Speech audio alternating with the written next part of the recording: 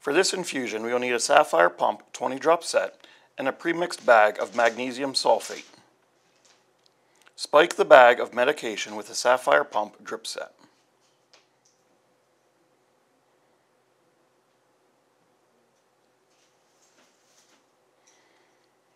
On the back of the cassette, we can depress the flow stop tab that will allow the mag sulfate to flow through the drip set. Once all of the air is expelled, we can release the tab and stop the flow. Open the cassette chamber door.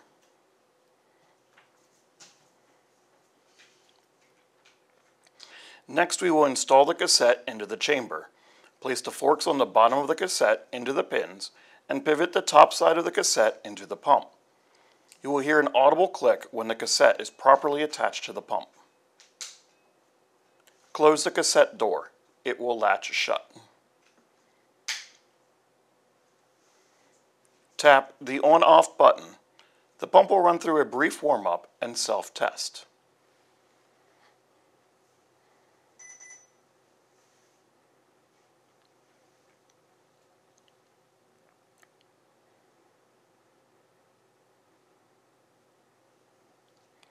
Notice the clinical care area, adult or peds.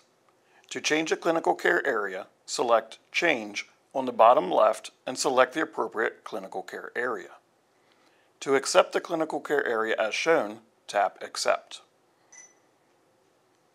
Select Preset Programs. Select Next. Select 8, MAG Asthma.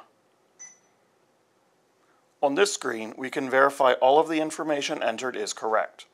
Our medication we are administering, the rate of infusion, volume to be infused, and the time in which it will take to infuse the medication.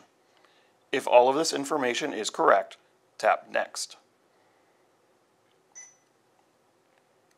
We now confirm that we have prepared 4 grams of medication in 100 milliliters of volume. Tap OK. Tap Start to start the infusion.